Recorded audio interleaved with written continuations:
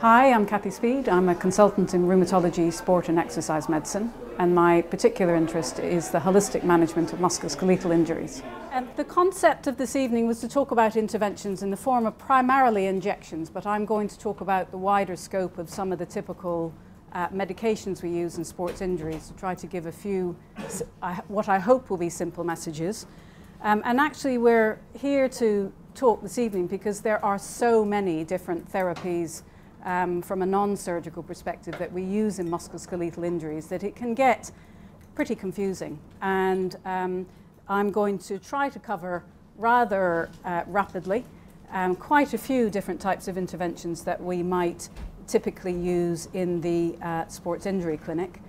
I think that essentially one of the most important things that we recognize is that there's a lot of confusion.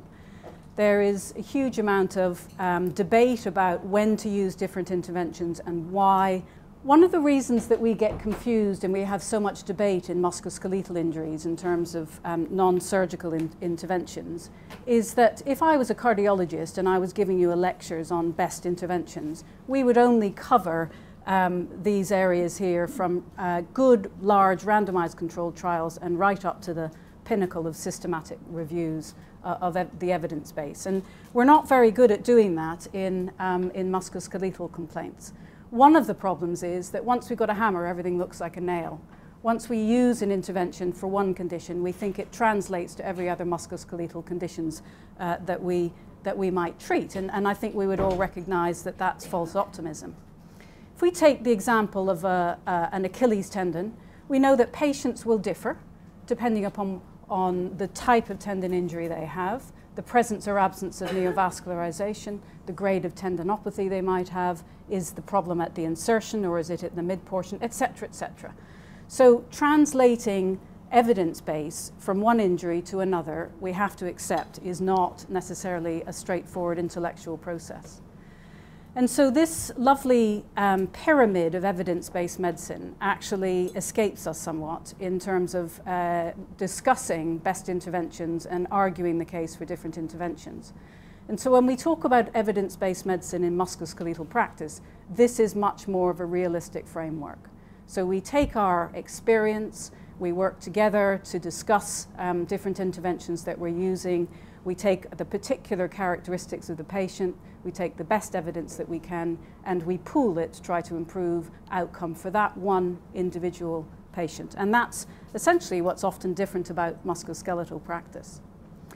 So I'm going to cover some of these pills and potions. And if we look at all of these interventions, and both Jason and Andy are going to discuss more about injection therapies, actually, we have to stop and think, what are we aiming to achieve with these types of interventions? So the aims, well, we might think we need to pain manage to facilitate rehabilitation.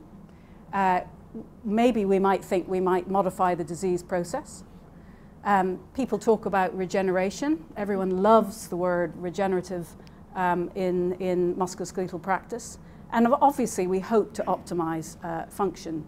But effectively, if we look at the list of things that I have put up there and I'm going to discuss, we're really treating things with anti-inflammatory approaches. If you look at the characteristics of many of the typical medications that we have to our hands now in musculoskeletal practice, most of them are working primarily on the concept of inflammation. And we know that inflammation is a good thing. So the natural process of tissue inflammation should not be interfered with unless we really have to. So when should we intervene? If inflammation is excessive, meaning if it limits the early phase of rehabilitation, or if it is excessive in terms of the fact that it's continuing on past 7 days or so. If it's limiting the full assessment of the condition. Those are the things that actually are the limited criteria upon which we base our decision making to intervene in relation to inflammation. And these are the anti-inflammatory agents that typically people would talk about in musculoskeletal practice. Non-steroidal agents, topical Traumeel, corticosteroid, viscous supplement, and Traumeel-Zeal injections are the typical agents in sports medicine practice right now that we might reach for and people talk about anti-inflammatory properties of PRP, and I'm going to mention PRP towards the end, and I'm going to talk a little bit about what really cell therapies means, predominantly just as a passing few comments. And this is the format upon which we would usually use these agents. We'd start with topical agents. If they don't work, we move on to oral non-steroidal agents. If they don't work, we move on to injections. Now, in terms of risk-benefit, that approach isn't necessarily the right way round, as you'll see in a few slides. But actually, from a practical accessibility approach, it's probably the easiest framework to base our thoughts on. So as far as non-steroidal agents, do they work in musculoskeletal pain or not? Across the board, non-steroidal agents, either topical and oral, have good efficacy in pain management. Anything that's on the left side of this line, these are all different studies of different sizes in topical non-steroidal agents in musculoskeletal injuries. The evidence is strongly in the favor of them working, and the same applies to oral anti-inflammatory agents. They're all pretty effective in managing acute and chronic musculoskeletal pain. If you look at topical non-steroidal agents, it's actually pretty impressive how those agents get into even cartilage and meniscus in terms of regular application. So they get to the tissue. They may not work as effectively as oral non-steroidal agents in some people, probably because of central effects of oral non-steroidal agents. But if you're trying to treat local inflammation with a topical agent, you are just as likely to get that agent to the tissue in question through a topical agent than you will do through an oral agent. So effectively, they should be the first line of approach in injury. What's the downside of these agents, and in particular, what's the downside of using oral agents? Well, you're all familiar with these, and when I have patients who get really stuck on non-steroidal agents, I just say, well, that's okay, but they typically can kill more patients than some cancers can. And that can change practice fairly quickly if patients are pretty reliant on the non-steroidal agents orally. There's another element that we're all pretty familiar with in sports medicine, which is what about the effects on the tissue healing of non-steroidal agents? And there are several studies now that indicate they inhibit soft tissue repair, particularly muscle regeneration, and they cause a weakening of the enthesis with prolonged use. So essentially, that does make you rethink how quickly you would want to intervene with non-steroidal agents. So when should we use these agents? Topically, or if really necessarily orally, only in acute inflammation if it's excessive, if the patient is in severe pain, if the symptoms are not responding to anti-inflammatory agents over the course of 10 days, then the medication should not be continued and other approaches should be sought. And as I've said, avoid in muscle injuries, and I haven't got time to go into why we should avoid them in bone stress injuries, but effectively they do inhibit bone repair. So limit our use of non-steroidal agents, but use them as safely and as effectively as possible. Now, what about acute injuries? What else can we use? Anyone who's familiar with Traumeel, this is used a lot across the world, South America and Europe. Topical Traumeel gel, this is a randomized controlled trial which effectively compared diclofenac with Traumeel, and topical diclofenac is well proven in acute ankle sprain. Traumeel seems to have similar effects. Pluses or minuses, maybe less adverse effects with topical Traumeel. So there is evidence for its use in acute soft tissue injury. So those are the topical agents, and I've talked about oral agents, and what about getting into the main topic of injections. Corticosteroid injections, it's pretty simple to talk about their anti-inflammatory actions, but actually these agents have been around for 70 years and we still don't quite know how steroid injections work. They clearly don't just work on inflammation. They clearly have other mechanisms by which they control pain. Do they work in musculoskeletal injuries? Yes, in that they provide pain relief. And they will do in most musculoskeletal injuries. That's not to say we should use them, it's to say they will provide pain relief. Their relief, though, is short, and most well-designed randomized control studies would actually suggest that steroid injections would give 3 to 6 weeks of benefit. Now, that might reassure us that means that most of the time the steroid isn't lingering around that will cause lots of potential adverse effects, But effectively, we should remember that we are only facilitating pain management for 6 weeks. If that saves 6 weeks of oral non-steroidal agents, maybe that's worth it. And I'll discuss that shortly. So the evidence for benefit of corticosteroid injections in acute complaints is in bursitis, such as this calcific tendinitis, and is in tenosynovitis, so long flexor tendons, extensor tendons with tendon sheaths. We know that there are times when we would not and should not use corticosteroids, and that's when there is evidence of significant underlying tendinopathy. So again, when we talk about do steroids work in tendons, yes, should we use them? In some. And in those that have evidence of an inflammatory process, which is predominantly the tendon sheath problems, and in the absence of significant underlying tendinosis that would predispose the patient to rupture. And this is the point. When we're looking at a lot of these agents, it's the risk-benefit ratio that we're measuring up. Not do they work, but what's the risk of using them. So again, judicious use of steroid injections in those patients who do not have the risk factors that would make us worry about using them. If we look at corticosteroid injections and other injections in osteoarthritis, again, I've talked to you about risk-benefit. So purple is risk and grey is benefit. And if you compare steroids with non-steroidal agents, actually the risk-benefit ratio is in the favor of steroids. Similarly, just moving on to viscous supplement injections, a similar risk ratio to corticosteroids, probably not as bad as non-steroidal use, not quite as effective as steroids. Now in clinical practice, what we actually do is we often combine steroids with viscous supplement, and this is on this theory that steroids have a peak of action of sort of 3 to 5 weeks and start to wear off. Viscous supplements typically don't start to work until often up to 5 weeks, depending upon what agent you're using.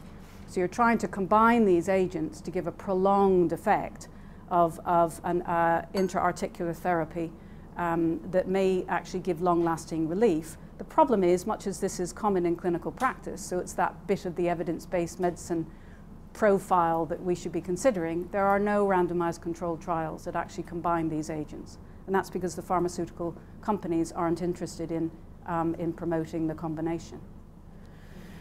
Moving on to Tralmeal and Zeal injections, I've included this slide because it's a really nice recent study that compared placebo with Tralmeal Zeal intra-articular injection in patients with knee osteoarthritis. And there was significant benefit of the combination of TZ over placebo.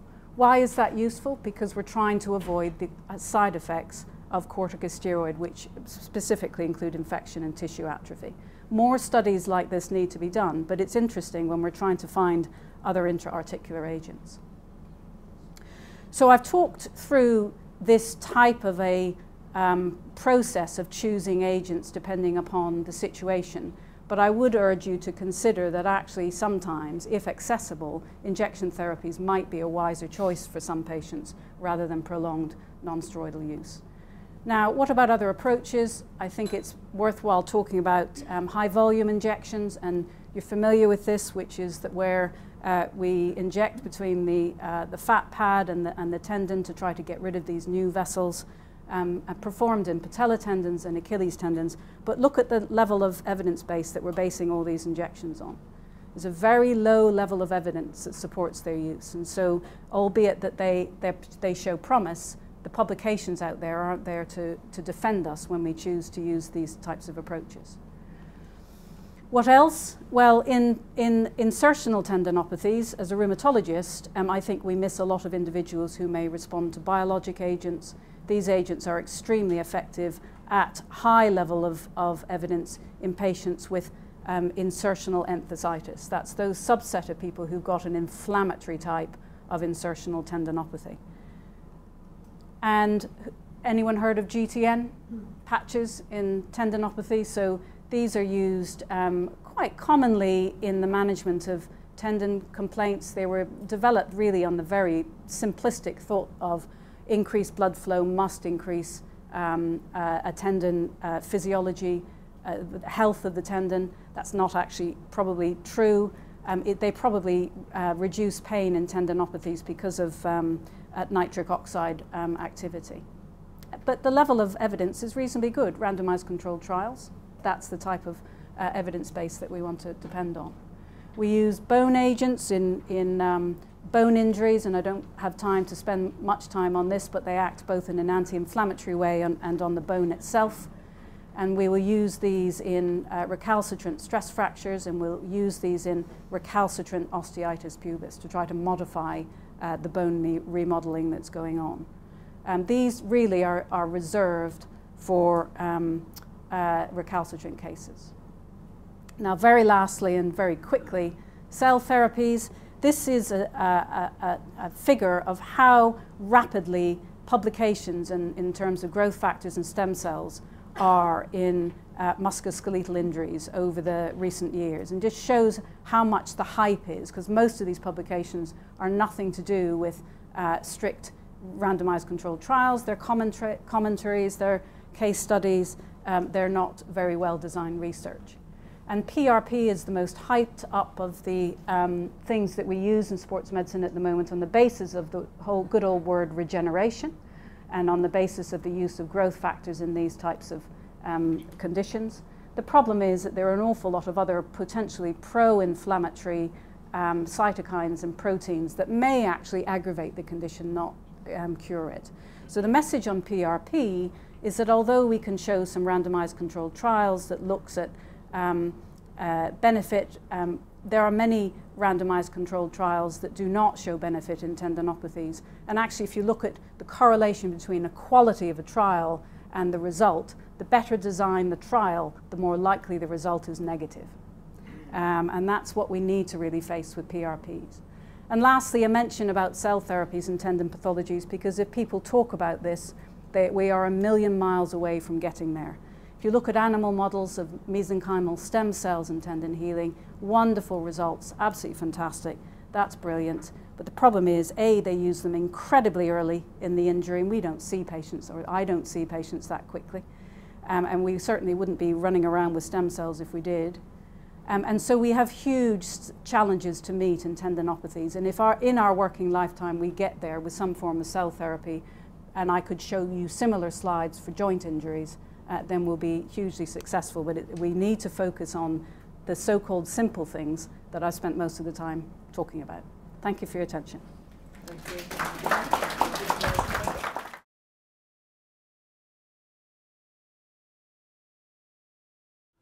Hello, my name is Jason Harvey. I'm a consultant spinal surgeon. I have a specialist interest in cervical surgery, including disc replacement surgery, and also treat lots of patients with lumbar spine problems performing simple and complex procedures. My talk is really going to be about how I use injection therapy of the cervical spine to help with my clinical practice. So in thinking about the cervical spine, I think about the symptoms being neck pain, radicular symptoms, or myelopathy with cord compression. So the aim of the practice really is to try and avoid surgery. So try and do as little as possible, if we can, and treat patients without surgery. And likewise, when a patient has multiple level problems within the cervical spine, what we want to try and avoid is multiple level surgery, which on occasion needs to be done. If you look at what happens with disc pathology, and this is probably one of the best studies there is, looking at the natural history, they looked at 560 patients. The first thing to note is there's quite a different set of patients. So we're talking about a symptom really of cervical radiculopathy rather than a diagnosis. And we have patients with soft disc protrusions or significant spondylitic changes. And so how they respond to treatment may be quite variable. With respect to what causes that pain, well, there certainly is physical compression of the nerve. And so there's a pressure effect, and there's probably some ischemic effect. But there's also some biochemical sensitizers which are released, things such as interleukin-1 or prostaglandins. And that probably goes some way to explaining why we look at scans and there may be very large discs and relatively minimal symptoms. And again, we can have quite small disc prolapses and significantly large symptoms. The diagnosis can be quite easy with radiculopathy if it follows the normal patterns with symptoms showing normal dermatomal patterns, normal myotomal patterns, but that isn't always the case, and there's an awful lot of crossover because there is a lot of connections between those various nerve routes, and so clinically it can be very difficult to decide which actually is the level which is causing the problems, or in fact if it is a truly radicular problem with nerve compression or whether it's a referred pain. This is a nice study that looked at symptoms around the scapular region related to radicular symptoms. So preoperatively they mapped out the pain around the scapular region, they had a decompression for their radicular symptoms, and the symptoms went away. And you can see that there's a map relating to the different nerve roots causing that pain around the scapular region. But then you can compare it with this diagram on the left. This is facet joint pain mapped out. This is our radicular symptoms, and you can see that it can be very difficult to decide whether we're talking about radicular symptoms or whether we're talking about neck pain symptoms referred around the scapular region. And also there's an awful lot of other diagnoses: peripheral nerve dysfunction, thoracic outlet syndrome, shoulder pathology, and then even rarer but also significant diagnoses which can be difficult to decide whether that's actually the cause of the symptoms which we may think are neck pain or radicular symptoms. So if there's a C2 compression, patient may present with neck pain and pain radiating over the posterior aspects of the scalp. A radicular symptom at C3-4 with its dermatomes over the neck may present purely with just neck pain, and I've operated on these patients, decompressed the nerve roots, and their neck pain has gone afterwards because it's radicular symptoms. Likewise, pain in a C5 distribution, which will be over the deltoid region, can be very difficult to differentiate from shoulder pain, problems such as rotator cuff, impingement, or frozen shoulder. Again, C6 radicular symptoms. As we saw before, they may have this periscapular pain. They may mimic carpal tunnel compression due to the median nerve compression. And there may be the so-called double crush syndrome. So you have compression at the wrist, compression at the neck, compounding their symptoms. In the C7 nerve root, again, referred neck pain and pain very similar to a carpal tunnel compression. And with C8 going over the ulnar border, it may mimic an ulnar nerve entrapment, either at the elbow or in Guillaume's canal at the wrist. And also, what we see is potentially thoracic outlet syndrome. We see several of these a year where patients come in with radicular type symptoms, but actually what they've got is thoracic outlet syndrome. And when you ask them carefully, what they really don't like doing is lifting their hands above their head. They say there's certain things that they just can't do. I find the best test for that, this Rouge test. You put your arms up like this and do this, and they've got true thoracic outlet syndrome. Within 30 seconds they will really want to put their arms down. It's very, very uncomfortable for them. So it can be a bit of a diagnostic dilemma here. History and examination can help us, but there's an awful lot of pitfalls. Correlating their symptoms with radiological findings again can be helpful, but injection therapy may be useful in helping us to try and sort out whether this is a neck problem, a cervical problem, or another sort of problem, and also if it's a neck problem, whether it's a radicular symptom or a referred pain from degenerative changes within the neck. As Kathy's already said, the evidence is very limited, but the rationale to use it is diagnostic, find out the cause of the problem, find out the level within the neck, and also as a therapeutic treatment. So the injections that I use within my practice are a selective nerve root block, injections into the facet joint for neck pain, medial branch blocks which may be therapeutic but also may lead on to the decision to perform radiofrequency ablation and more a longer term solution for neck pain. So the aim of a selective nerve root block is to firstly therapeutic, also diagnostic, and we're trying to localize one particular nerve root which we think is causing the symptoms. So we're going to aim into this neural foramen around the nerve and inject around the nerve root sheath.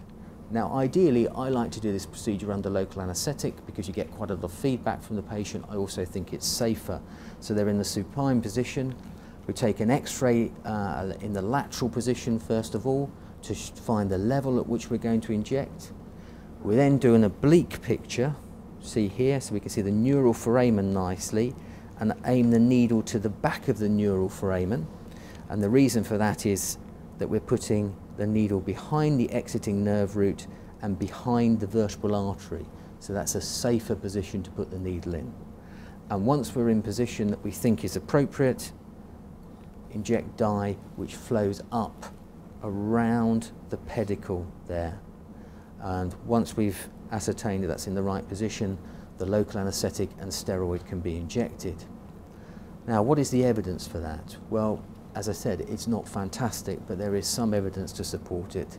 There's a study of 60 patients, CT-guided injections, and they found they had a significant reduction in pain following the procedure, and that those patients who had foraminal disc herniation had the better outcome. So they did actually try and differentiate between the different types of pathology, which I think is very important with this. Further study, retrospective study, really looking at whether patients had to go on to go for surgical intervention. And the majority avoided surgery, 19 patients required surgery. Failing of that, of course, is the natural history of this. The vast majority of people are going to get better anyway. So it's difficult to know whether that intervention actually made a difference as to whether they would have had surgery or not. But it's what I use in my practice for that reason, to try and avoid surgery. And again, this study looking at evaluation of levels. So to try and guide us if we do think we are, or if we end up performing surgery, which is the right level to operate, and limit the number of levels within the neck that we're going to operate on, because that is beneficial to the patient long term. So 30 patients, and they found it was useful in deciding surgical treatment levels. With respect to cervical facet joint blocks, I use these both as a diagnostic and a therapeutic decision-making process. So if I'm unsure that they've got radicular symptoms or whether it's actually referred pain for the neck, I'm trying to avoid surgery. So if I perform the facet joint injections and we get improvement, it suggests it's not a radicular symptom, and I don't operate for axial neck pain. I do operate for radicular symptoms, so again it may help me to avoid that. And the evidence here, this is a review article looking at it, and they came to the conclusion that cervical facet blocks, the evidence is fair at best. Medial branch blocks, what we're doing is aiming our treatment at this medial branch as it comes off the exiting nerve root, and this is supplying the facet joint. And this can either be an injection of local anaesthetic or local anaesthetic and steroid. And again, the evidence for this from these review articles is that it is fair from this review article. Grade 2 evidence, which is not bad really for injection therapy articles. And here, looking at comparing local anaesthetic with local anaesthetic and steroid, there was a better outcome with local anaesthetic and steroid. If we're considering a more long-term, not permanent, but more long-term relief of the neck pain, then facet joint ablation may be appropriate. And here, the needle again is placed around the medial branch here, but this is then, a current is passed through here to ablate the nerve. With time, these nerves grow back, so it's not a permanent process. And again, review articles for a long-term improvement in pain, the indication is fair. With respect to complications, can't enter into these things without considering them. These are rare, but can be serious. They're still less than in surgical intervention, but I consent my patients for a significant number of different complications. So there's a risk of infection. This is a case report on a patient who presented several days after their injection with an epidural abscess and cord compression. Likewise, hematomas. The vast majority are extradural, but this is actually an intradural hematoma where they had to open up the cord and evacuate the hematoma. And then neural damage. I don't know if this shows up that well, but this is following injection therapy, and if we look at that middle scan there, there is some quite significant signal change within the cord, which is probably ischemic in origin, and injections of local anaesthetic and steroid can cause cord damage and even brain infarct because they enter the intravascular supply.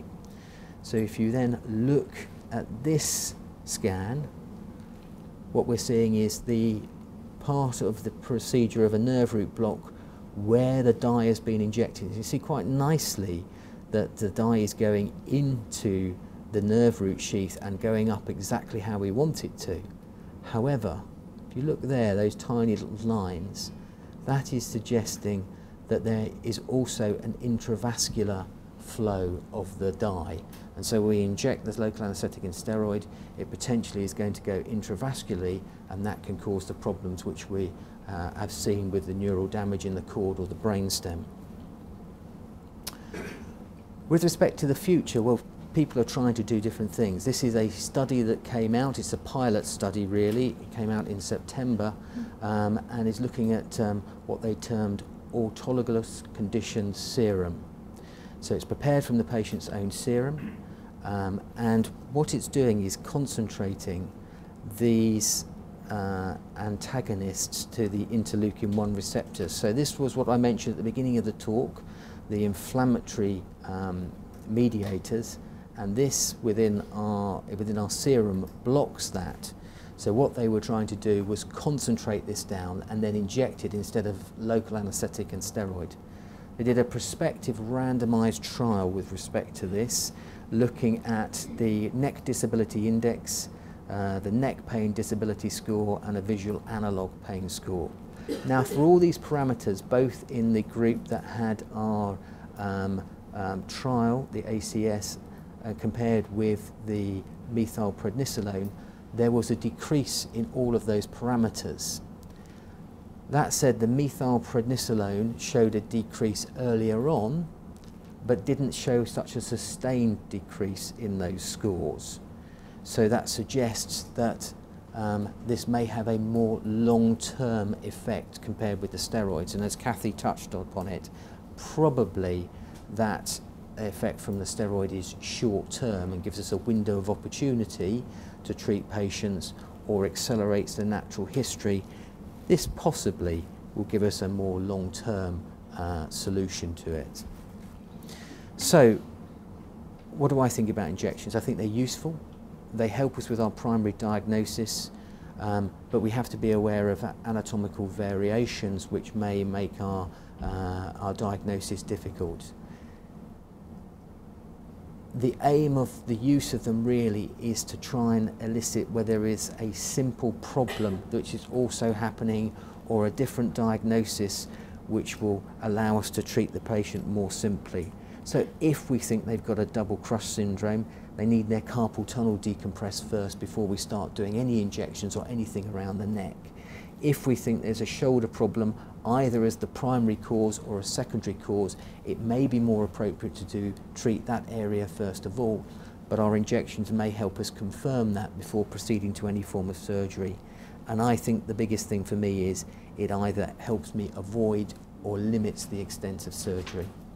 Thank you.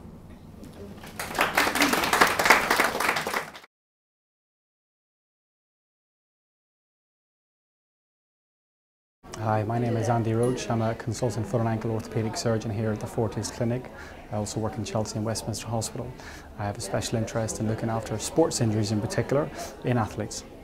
So we're going to talk about the reasons for an injection, why I feel an injection can be useful and what patients I will use it in.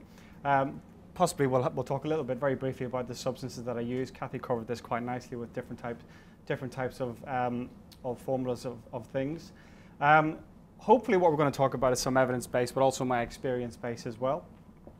And we'll discuss a few contentious or controversial injections. So you may think that some of these injections aren't, but I think when you look at the evidence, they really are. And we're going to look at the Achilles tendon and also the plantar fascia. You know, we can talk afterwards about injections for ankle arthritis or osteochondral lesions or ankle impingement, but a lot of those I feel are fairly, clear cut. We know that patients who've got anterior ankle impingement from an inflammatory cause do well from a steroid injection, whereas sometimes these ones are less clear. So why do I inject the foot and ankle? Well, quite clearly I want to help the patients. I want to give them a therapeutic effect. Now that can be in the short term where you might have a patient who might be awaiting a surgical procedure. So commonly, a gentleman who's got a severe ankle arthritis, who might be listed for 3 or 4 months down the line, he might ask for an ankle injection because he's had them before and he knows it's going to benefit him, but he just doesn't want to have them on a recurrent basis. Patients who are wanting to do something, for a short-term gain. So I had a lady recently who had a Morton's neuroma. She didn't want to have surgery, but she wanted to be able to walk up the aisle in her shoes, so she had an injection. Or patients who are playing professional sport or even amateur sport. They want to get through a season where they know they can play, probably get through till the end of the season, and then at the break they may want to have something surgical done about their condition. Obviously, long-term gains. Quite clearly we want to maintain the pain control long-term. Again, the one that springs to mind is the elderly patient with ankle arthritis or tib post dysfunction and subtalar joint pain. You might want to give them serial injections, sometimes until they're no longer needing serial injections for whatever reason that might be. Or if you've done something that hasn't worked and you're looking for an alternative treatment, so sometimes steroid injections and others can help. And quite clearly we're trying to cure these patients. So why do you inject the foot and ankle? Some of these patients just want injections. There's a number of patients who will come into the clinic and I'll say, hello, my name's Mr. Roach. Why are you here? What have you come to see me for? Oh, I want you to give me a PRP injection. First thing they say before I know anything about them, because they've been told that that's what we will do. So there are patients who, you start off your consultation on the wrong foot because they're expecting the injection. You can give them injections for diagnostic purposes. I think Jason touched on this with his facet joints. You're looking for the cause of the pain and the root of the pain. Patients may have conflicting symptoms, and in foot and ankle, it's very complicated, very complicated. There's a lot of things there beside each other. Things like the peroneal tendons and the posterior ankle. You've all seen these patients who have got posterior lateral ankle pain. You're not sure if it's the peroneal tendons or it might be the ankle impingement. It can happen at other parts of the foot and ankle. So every now and then you'll say, well, let me send you for an injection of the peroneal tendon sheath and see if it gets rid of the pain. Because even on an MRI, it's difficult to tell. The other cases where patients have what I call multiple pain generators. So you have patients with degenerate change in more than 1 or 2 joints. And you're really not sure which one is causing the problem. When you look at the anatomy of the hindfoot, show part joint and the subtalar joint are really close together. And it can be really difficult to tell, especially if there's a deformity. So sometimes you might want to inject one of the joints purely to see if it helps. If it doesn't help, then you can inject another one to see if that helps. And you can keep going until you find the answer, because what I said to these patients is, it's a damn sight safer for me to inject your ankle than it is to do an ankle fusion when it's not going to work. So I do think there's a real place for the diagnostic injection. So I suppose when you think about injections, we're all talking about steroids, really, aren't we? That's probably the theoretical gold standard. But so there's just been a good study done in the orthopedic foot and ankle literature a few years ago, where they just surveyed a number of orthopedic surgeons as to what they're going to be happy injecting steroids into. And quite clearly, very few of them, as you would be glad to say, don't go near the Achilles tendon, but they may inject the retrocalcaneal bursa. And as you go further down, they're much more likely to inject an arthritic ankle or an arthritic big toe, or even a Morton's neuroma, because we know that has probably got significant therapeutic benefit. So there's a number of areas that we can inject, and unfortunately we can't talk about all of these today. So what do I use?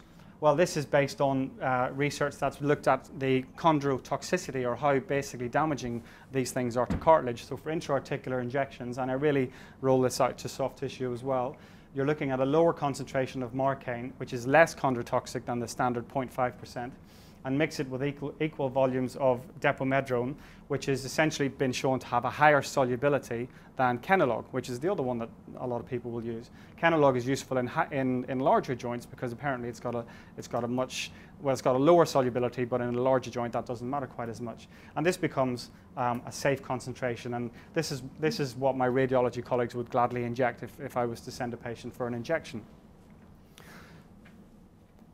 So when we're looking at steroids, obviously patients are, should be worried about complications. Okay, it's the ones that come in and say, "I want the injection no matter what." They're the ones I worry about. It's the patients who ask you about the complications. So we need to tell them what they are. There's obviously a long list: avascular necrosis, liver disease. There's a whole list of things. But the ones that I see are certainly a steroid flare. And you may have all seen this after somebody's had an injection. Thankfully, it doesn't happen in everybody because it's pretty painful. And it looks like an infection. It can go red, it can go hot, it can go swollen and tender, and they can't walk. But thankfully, it usually settles down quite quickly.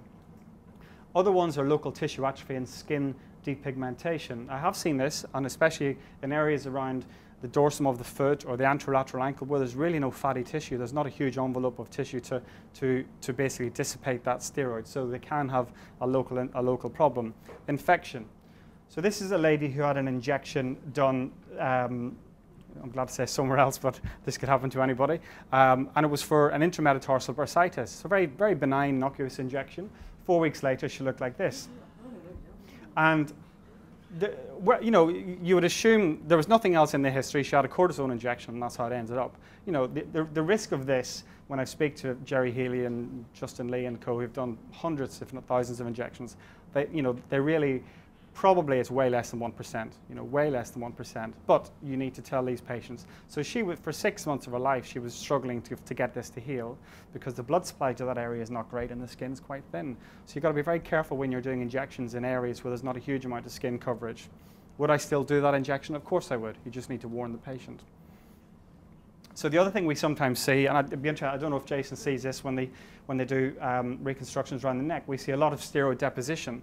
And this is clearly this is an Achilles tendon who's had an operation, and it's clearly a patient who's had multiple injections of steroid around it, and it doesn't dissolve very well. It stays there, and it can cause hard lumps on the tendon, and it probably doesn't affect the tendon itself a lot, but what it does do is it means that I have to cut all these areas away, which leaves you with more damage to the tendon, probably more than what the patient needed. So we'll talk a little bit about some contentious issues, plantar fasciopathy and Achilles tendon disorders. So plantar fascia injections. I have to say I'm fairly conservative with plantar fascia and the injections. I don't know, some of you may do a lot of injections, but I tend to use it whenever other therapies have failed or are not progressing as quickly as we would like. And what I mean by that is physiotherapy, shockwave therapy, gel pads, etc. Sometimes you can do it in the acute setting where the patient has a severe, sudden onset of plantar fasciitis. And really the theory behind that is you're catching it in the inflammatory phase, where they have a lot going on down there. There's a lot of swelling in the heel pad. So this is a patient who had one of probably the most severe plantar fasciitis I've ever seen. And I was convinced I was going to inject it when I saw him. And he came back a week after having had his MRI, and the MRI looked like that. And he told me his pain was better. But on the presentation, he couldn't walk. I had to give him crutches to get out of the clinic. So I think in the acute setting, there is an indication for that. What do we do? What do we inject? Steroids, PRP, dextrose, or dry needling. There are loads of other things that are in the literature, alcohol, all sorts of things. But these are probably the ones that we deal with most. So let's start off with steroid injections. There's a lot of studies out there, and as Kathy has already said, the methodology and the quality of the literature is very mixed. So you've got to be really careful when you're really drawing your own conclusions. And this is a paper that was a pretty good paper, randomized controlled trial in the orthopedic literature that essentially looked at joint mobilization techniques and stretches versus steroid. And the reason I personally like this paper is because what it really drilled home was the concept of joint mobilization for plantar fasciitis, and not just sticking your foot up against the wall and stretching your heel out, which is what, I'm sorry to say, I'm going to our annual conference in 3 days. That's what everybody thinks works. You just put your foot up against the wall and you stretch it out. But this paper really drilled home the concept of joint mobilization, which I think works, or certainly helps. But the interesting thing, like Kathy said, the steroids really didn't give you a much greater benefit after 12 months. So for the first 6 to 12 months, it probably helps, but after 12 months, not a huge amount of benefit. And this is reflected in the vast majority of the literature for steroids and plantar fasciitis. Good short-term relief with local anesthetic, but not a sustained relief with the steroids. We see the complications of the fat pad atrophy, 1.5%. I think that's real. I've seen it before. I think if you have seen it yourselves, it's quite debilitating. Patients don't like it. Nerve injuries, plantar fascia rupture, infection, like the slides before, way less than 1% in my experience. Not seen a huge amount. So the holy grail of everything is PRP. Do we do PRP injections for this? Well, when you look at the literature is definitely mixed. There's papers like this that really show significant benefit of PRP over cortisone. So I think if you've got an injection like cortisone, which you don't like to do, and then you have a study that says PRP is probably better than the one that you don't like to do, then you should be more likely to use PRP. It makes sense to me. PRP is very hard to, well, it's easy to get. You essentially take some blood from the patient, but the machines, etc., not everybody has access to them. But what PRP has done that I think is different from cortisone is it gives the patient a more sustained relief. So this is a paper that was done 3 or 4 years ago. It's repeated by Tim Clough, who's a friend of mine up in Manchester, who basically is just a good guy. You think if he's going to do some research, he's well respected, he's going to do it well. And he did do it well, but he came up with a very sort of commonsensical conclusion where he said in chronic cases, PRP produces an efficacy rate approaching 2 out of every 3. So that's not sort of being very optimistic and over-egging PRP. It's just a very honest appraisal and opinion of PRP. So for that reason, it might well be worth trying PRP over cortisone. Dry needling, I don't know if you do dry needling or if you don't, but I've seen it done. I don't personally do it, but I've seen it done before. It can be painful for the patient, especially if you take them back 3 or 4 times. And there has been some studies that looked at sham versus the real thing. No other injected material, and they showed a very short-term benefit with dry needling at only 12 weeks, but I couldn't find any long-term studies to support the use of dry needling. What about prolotherapy, dextrose, polidocanol, whatever you want to use, but high concentration dextrose is used as an irritant and to really kick off a healing response. The problem with prolotherapy is you tend to have to repeat it like dry needling if you're going to do it that way every 3 or 4 weeks. And there's a lot of studies that will say there's a high dropout rate because the patient has it for 3 times and they wouldn't come back for the 4th because it's too painful. So you've got to think about that when you're offering this type of treatment. Does it really work? I don't really think so. I think the literature doesn't really support its use, but again, the quality of literature isn't great. So when you think about injections, and Jason uses image guidance with X-ray for his injections, should we be using ultrasound? Well, when they did one study looking at the ultrasound's guidance, they found that the complication rate at 12 weeks was exactly the same whether they used ultrasound or no ultrasound, as in they didn't have any complications. And it was always my thinking you should use image if you have it. I think if not anything, it helps the patient, it reassures the patient because the radiologist, if they're good, will often show them the pathology. The patient then has an appreciation of what's happening, and they have an appreciation of what they have to battle with to get this thing better. So I personally send most of mine for ultrasound because we have it freely accessible in the clinic. Okay, let's move on to the Achilles tendon. Again, the Achilles tendon, you have a number of substances that you might want to inject, PRP or blood. And the reason that says PRP stroke blood, there's a huge amount of trials out there that have looked at PRP, and it's always called platelet-rich plasma. But then other studies call it property-rich plasma, because nobody knows exactly what concentrations are effective or which of those 4-letter growth factors that nobody ever understands are in the thing that's going to work.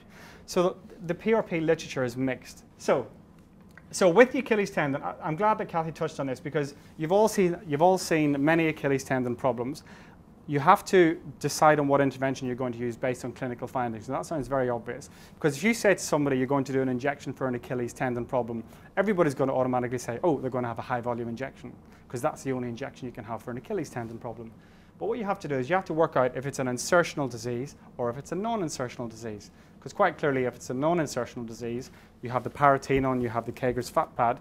If it's an insertional disease, you have the insertion onto the calcaneum and the retrocalcaneal bursa. So you're treating different things, and there's different approaches you need to take. If you read an MRI report, they often say there's a split in the tendon. Now, we often get people who say they've torn their Achilles tendon, and quite clearly that's a different thing. A split could be a degenerate longitudinal defect in the tendon that functionally may not be causing anything symptomatic, but on the scan it's been picked up as a tear or a split. So that can influence your treatment. Do they have a generalized swollen tendinopathy, the classic, diffuse Achilles tendinopathy? Because again, that's something totally different from a simple split or a tear. Is it a very superficial pain? Is it an acute pain? Is it a paratendinitis? I'm not going to bang on about the difference between an itis and a non-inflammatory condition. That's all sort of done and dusted. But sometimes you can see people with an acute, inflammatory disorder of the paratenon, and it can often be very severe.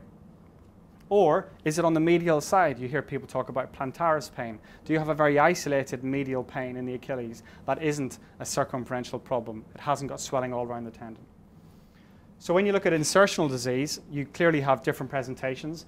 The only one that I would advocate treatment with an injection acutely for is the one on the bottom right, which I think in this room design probably doesn't project very well, but essentially what you're looking at is a retrocalcaneal bursitis, an isolated retrocalcaneal bursitis. I think that's something that can be targeted by a steroid injection, always under ultrasound in my opinion. The other ones, the guy on the top right, he's got that massive spur on the back of his heel. You can inject that till the cows come home, but nothing's going to make that better until that piece of bone goes away. So that will need surgery. The one on the left has got a mixture of bony prominence, but also, if you look closely, some little bodies in the tendon insertion. So that's probably a degenerate tendon where you don't really want to be going anywhere near with a needle, and certainly not anywhere near with a needle filled with corticosteroid. So the one that we think about mostly for injection therapy is probably mid-portion Achilles tendinopathy. And with PRP, again, we know that the animal models have shown quite nicely that you can reduce the neovascularization, improve the disorder, you can improve and normalize the tendon structure by upregulating collagen 1 production. You can throw out loads of pro-inflammatory mediators. So there is a lot of work there that says PRP does this in animals. The problem is, in the clinical evidence in human studies, even though you've got some very good randomized controlled trials that actually are some of the better ones, and I think what Kathy said is very important, some of the better trials give you better results that probably are negative. And that's really important, I think, in PRP application for Achilles tendinopathy, for mid-portion tendinopathy, because quite frankly, none of the literature has really strongly advocated the use of PRP for your classic mid-portion Achilles tendinopathy.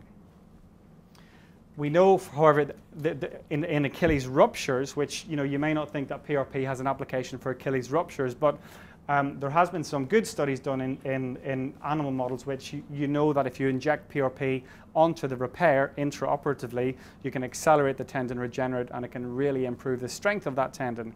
And there has actually been a recent study published in The Lancet this year that did exactly this. That they did an Achilles tendon repair. They biopsied the tissue. It was only at 6 weeks, but what they did show was that they had a better type 1 collagen deposition and improved healing response. It does add some fuel to the fire that PRP probably does have a role to play in the acute, probably inflammatory Achilles rupture, okay? So when you look at the sort of clinical trials for that, then you have some trials that were done in 2007 that did exactly that. They used a platelet-rich fibrin matrix. So it's not an injection of PRP, it's an injection of PRP onto this matrix that was made up of VEGF and FGF and all these other ones. And they found that these patients got back to sports, running and training a lot quicker, which is probably what we're interested in, because that's what they want to know. They want to know, am I going to get back quicker if I have this type of operation or that?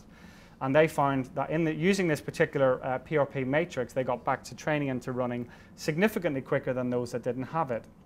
The problem is, even one of the conclusions from this trial, there was no consensus on the dose or the concentration of the PRP vehicle. 4 years later, you look at this trial, another very good randomized control trial that looked at what they called autologous platelets. So even people are calling them different names. And they didn't see any significant difference at 12 months. So really, there's two camps of PRP with Achilles ruptures. Do we use it? Yes, we do. We use it personally because I believe it does improve the strength and it does accelerate the healing. And rightly or wrongly, I don't think it does any harm. We have a lot of patients that want us to throw the kitchen sink at them. And I do believe that if there is some evidence out there to suggest it works, and the patient knows they've had everything done possible, especially the higher level athletes, I think it's a good thing to do. There is evidence there, so it's not like we're just doing it off the bat. Steroids, very quickly, I don't think anybody really uses steroids, certainly in this country, very often for the treatment of Achilles tendinopathy. The ruptures are definitely anecdotal, but they're there. There is some studies, and even this year there was a study published in our big journal for advocacy of the use of steroids in Achilles tendinopathy. The problem with most of these studies is they're throwing everything at it with steroids. There's local anesthetic, there's aprotonin, there's saline, and really it's very hard to tell what is the effect of each thing individually. We know that intratendinous injection is not really recommended. Where I do find it useful and I do use it is in that sort of very unusual paratendinitis or in that retrocalcaneal bursitis, which is a judgment call. But if you have a patient who you think might have this problem, the important thing is, have they got tendinopathic change on the scan? If they don't have any degenerate change on the scan, you're probably more likely to go ahead and use steroid than if they did have a tendinopathic change. Prolotherapy, again, I find it useful for the very small localized areas of degeneration. The splits in the tendon that we mentioned earlier on, sometimes the radiologist can target that split with an ultrasound guided probe and inject some prolotherapy, basically irritant, high concentration dextrose around that. So we do have a protocol in Fortius where the guys will use usually less than 5 mils of fairly highly concentrated dextrose. High volume injection, I suppose that's the one that all the patients have heard about, all the patients know about it. And what we're talking about is essentially injecting into Kager's fat pad, which is just in front of the white arrows in front of the tendon. And you're looking to devascularize the tendon by basically stripping off that neovascularization. You're looking to denervate it because there's a lot of pain receptors that go in from the front of the tendon, and you're looking to take that away. And that doesn't help anybody but the physios, in my opinion. It helps you help the patient afterwards, okay? The other thing you're looking to do is essentially just get rid of the adhesions to allow that tendon to glide a bit better. So when you're talking about Achilles tendinopathy in the mid portion, you can have that sort of long tube of swollen, horrible tendon, or I'm starting to see more, and probably because it's just being recognized more because of the literature behind this, a very sort of isolated medial effect where you think the plantaris tendon might well be causing a problem. You've all heard about it. So the plantaris tendon runs medially along the side of the tendon, and when you look at it intraoperatively, it can be stuck down on the side of the Achilles, and then theoretically you release it or you cut it away.